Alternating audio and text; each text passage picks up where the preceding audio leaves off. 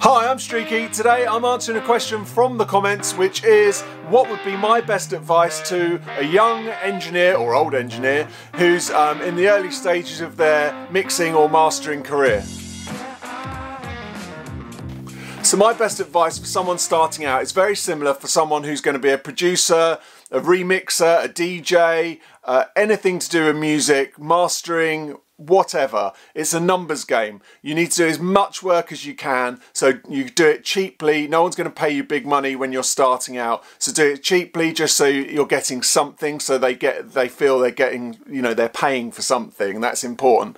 But just do whatever you can. You need to do as much work as you can so that after 5 years, or you know, as soon as you get to a point of saturation, you can start charging a little bit more money. Your worth will be more, you'll have more experience. You don't have to then take on as much work because your price is higher, so you can afford the luxury of doing less work but take more time on that work. So I would say as well, with that in mind, is when you're starting out, just start with the basics, the very basic things you need to get the job done, and learn those really well. So really kind of work on the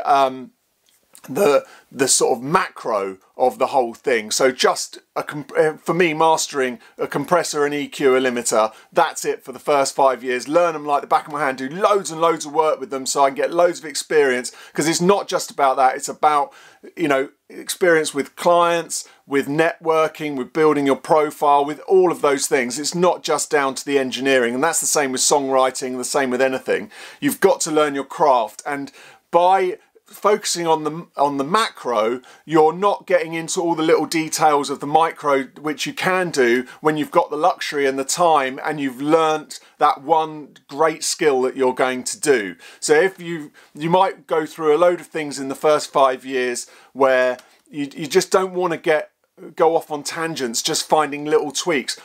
For example, with mastering, for me, how this would work was, I'm not getting into leads, I'm not getting into word clocks, how all these things sound, all the different plugins, all the intricate details of what gets a good sound. In the first 5 years, there's no point in me having any of that because I can't hear it. My ears aren't tuned up enough. So I've got to just think about, what does an EQ do? How does that sound? How am I going to get that to sound better? What does a compressor do? How does that work for mastering? How do I speak to clients? How do I deal with their complaints? How do I deal with them as people? How do I get more clients?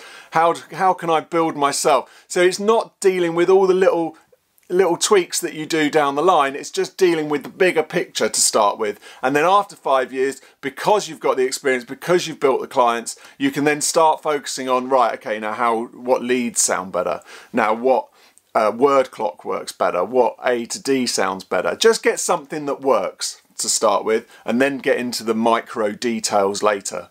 So that's kind of my best advice. First 5 years macro, second 5 years micro, and then from there on in you're just tweaking and tweaking and tweaking and getting better and better and better, hence why most mastering engineers are old men. I hope that helps. Please, if you've got any questions, put them in the comments and I'll answer them. Thanks for watching. If you'd like me to master your music, there is a discount code for watching this far in the video. Thanks for watching. Until next time, bye.